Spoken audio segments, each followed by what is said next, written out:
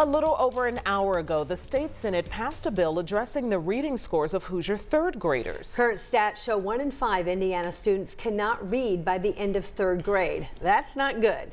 13 News State House reporter Emily Longnecker is here with the debate that surrounds this bill to fix that problem. Emily. Well, both sides agree that those statistics show that Indiana has a crisis when it comes to kids being able to read. How to fix the literacy issue, though, is where the debate starts. Under Senate Bill 1, all school districts would be required to give the iRead exam to second graders instead of third graders.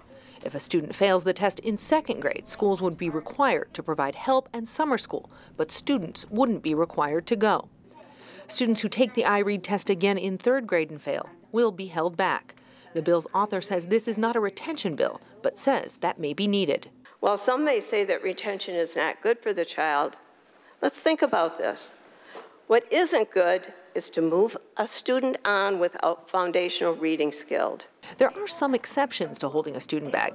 Kids with special needs or who speak English as a second language could be exempt, along with students who've already been held back twice before they reach the third grade. Under the bill, schools must create an appeals process for parents if they believe their child should not be held back.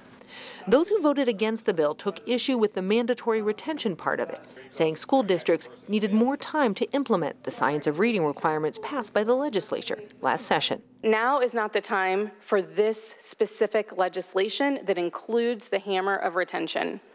We're taking away the discretion of our school administrators and our parents by implementing this blanket approach.